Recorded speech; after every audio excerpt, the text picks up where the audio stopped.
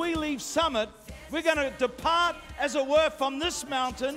But I want to tell you, I am here to build with the pattern that God has given us to build the church, because the city I see, my friend, is a multitude of people who love God, who are radical for Jesus, who are set aflame on fire, hallelujah, who are changing the nation for Jesus. I don't just praise him because I'm emotional. I don't just praise him because I'm Pentecostal. I don't just praise him because I'm evangelical. I don't just praise him because I'm Baptist. I don't just praise him because I'm Presbyterian. I don't just praise him because I'm young. I don't just praise him because I'm old. I don't just praise him for any of those reasons. I praise him because he's worthy. I praise him because he's able. I praise him because he's powerful. I praise him because he is God.